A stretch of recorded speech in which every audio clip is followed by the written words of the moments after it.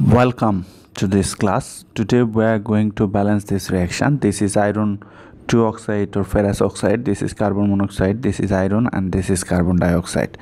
To balance this reaction, at first we have to draw a table like this. This is reactant side and this is product side. In the reactant side we have here iron, which is 1. Then we have oxygen here 1. Then in carbon monoxide we have carbon, which is 1. Then we have 1 oxygen. So basically we are getting 2 oxygen. In the right hand side we have iron, that is 1. Then here we have carbon, which is 1. Then we have 2 oxygen. So let me write here the 2 oxygen. So to balance this reaction means we have to balance the number of iron, oxygen and carbon from both sides of this reaction.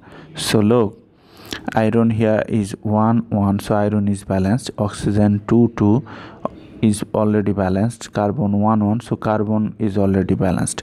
So you can say that this is the balanced chemical reaction. So thank you for viewing this video. Be well.